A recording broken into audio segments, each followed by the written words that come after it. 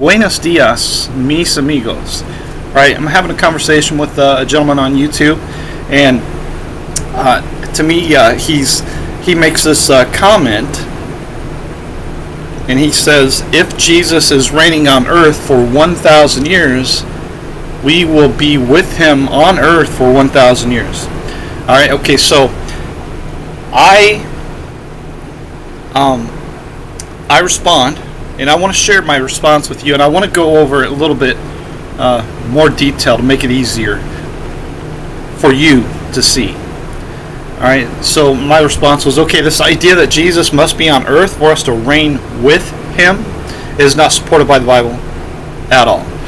So consider this. John 14, I start out in verse 18, so I want to try to make it as short as possible, but here I want to start in verse, let's go 15.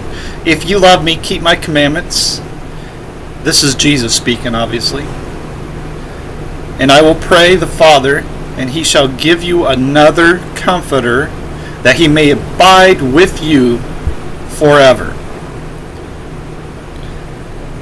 Even the Spirit of truth, whom the world cannot receive, because it sees him not, neither knows him, but ye know him, for he dwells with you, and shall be in you.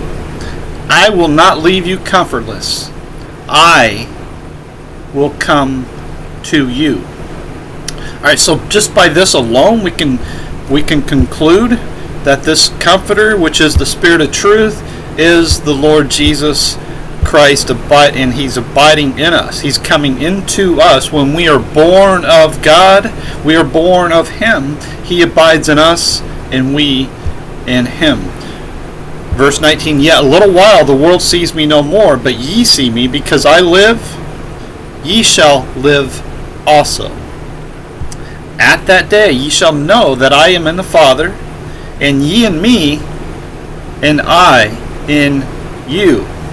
He that has my commandments and keeps them, he it is that loves me, and he that loves me shall be loved of my Father, and I will love him, and will manifest myself to him. Judas saith unto him, not Iscariot, not Judas Iscariot, another Judas, says, Lord, how is it that thou Lord, how is it that thou wilt manifest thyself unto us, and not into the world? Jesus answered and said unto him, if a man loves me, he will keep my words, and my Father will love him, and we will come unto him, and make our abode with him. He that loves me not keeps not my sayings, and the word which ye hear is not mine, but the Father's which sent me. These things I have spoken unto you, being yet present with you, but the Comforter, which is the Holy Ghost, whom the Father will send in my name, he shall teach you all things, and bring all things to your remembrance, whatsoever I have said unto you. Alright, so clearly this is given as an easy, a simple explanation for what it means to be born of the Spirit of God. When we are born of God, we are born of Jesus. Jesus is God. When we are born of God, God abides in us, and we in God. It's like being born of the flesh. We are flesh, right? But when we're born of God, we are God, right? So when we are born of God, we have God in us, and we are in God. It's pretty simple, really. And it's very clear here in John 14 that Jesus abides in us, and we abide in him. Alright, now once we establish this, then we have to acknowledge the fact that Jesus reigns right now. Alright, now anybody that's followed me, right, they know that I go over this over and over and over and over again. For example, Luke chapter 1, verse 33 puts it very simply, very plainly, that Jesus reigns over the house of Jacob forever, and of his kingdom there shall be no end. Jesus reigns right now and forever. The reason I bring that point up is just to solidify and to hammer home the point, the fact that Jesus reigns forever, and he does not reign for 1,000 years. Revelation 20 never suggests that Jesus reigns for 1,000 years. It's never implied, and Revelation 20 is quite clear that that Jesus, we reign with him. That verse 4, verse 6 both say they lived and reigned with, and shall reign with him. All right, speaking of those of us that believe in the Lord Jesus Christ. Nowhere in Revelation 20 or anywhere else in the Bible does it suggest or imply that Jesus reigns 1,000 years. It would be a contradiction with the entire Bible. You'd have to throw the whole thing in the garbage can if that's what it said in Revelation 20, because it'd be no good. It would be a contradiction. It'd be a conflict. You'd have a broken scripture. You'd have a piece of garbage is what you'd have. But it doesn't say that. It doesn't say that. It doesn't imply that at all. It's very clear in Revelation 20 that we, believers, live and reign with Christ. It doesn't say Christ reigns 1,000 years. It says we reign with him. And that's a point. 99.9% of the teachers today, they don't see it, and I think it's because they're blind, because they don't believe the Bible that they hold in their hands. There's no other explanation.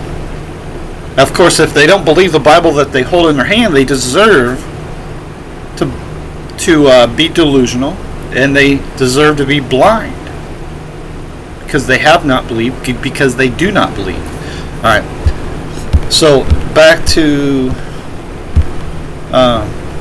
this comment here, and let me just read what my words here. And when we are born of God, Jesus abides in us, and we in him. He reigns, therefore we reign with him right now. Earlier I asked, how can you rightly say that you are saved if you are not reigning with Christ right now? See, if Christ is abiding in you, right? If he abides in you and you abide in him and he reigns, then obviously you're reigning with him. If you're not reigning with him, then he doesn't abide in you and you're not saved. So essentially, people condemn themselves when they say they don't reign with Christ right now. All right? Think about that. And think about it. Jesus does not come to condemn anybody, but that through him the world might be saved. People condemn themselves by their own words. So if you truly are saved, why would you speak words that condemn yourself? And people that say that they don't reign with Christ right now, by their own words, condemn themselves.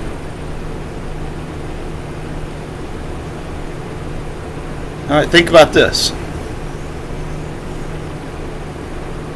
Jesus Christ has made us kings and priests unto God right now. That is, we that believe in him and are born of God. Alright, so right now we are kings and priests unto God. Let's go to, I forgot, 1 Peter, oh, I can't remember that. 1 Peter chapter 2. 1 Peter chapter 2, no? Yeah, 1 Peter chapter 2, excuse me, 1 Peter chapter 2 verse 9. But ye are a chosen generation, a royal priesthood, and holy nation, a peculiar people, that ye should show forth the praises of him who has called you out of darkness into his marvelous light. See, God is the light. God is in the light, and we are in the light, and we are with him in the light. He reigns, so therefore we reign with him. We are not in darkness. Right now we are in the light. Right now. All right, and of course I gotta show the parallel from the Old Testament in Exodus 19. I'm going to start at verse 5 here. Now therefore, if you will obey my voice indeed and keep my covenant, then ye shall be a peculiar treasure unto me above all people, for all the earth is mine. And ye shall be unto me a kingdom of priests and an holy nation. These are the words which thou shalt speak unto the children of Israel. You see the parallel there?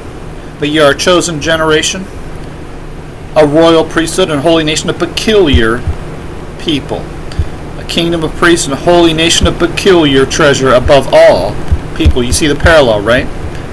I think that's important. Very important, in fact. Okay, so then we go to Revelation 1, for example, possibly. Revelation 1, verse 6.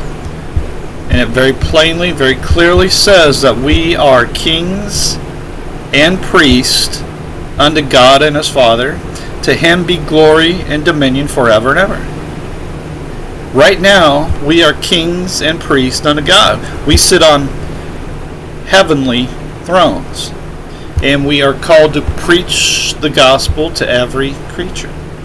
Right now.